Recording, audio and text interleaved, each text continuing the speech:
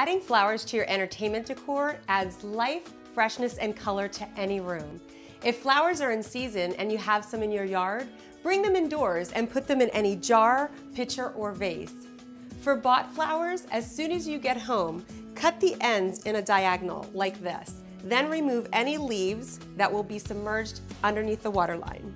It usually takes flowers a day or two to fully bloom, so make sure you purchase your flowers in advance of your party. And look for tighter buds when purchasing flowers like roses. The day of your party, remove the flowers, wash your container, add fresh water, and plant food. Some people choose to make their own at a fraction of the cost.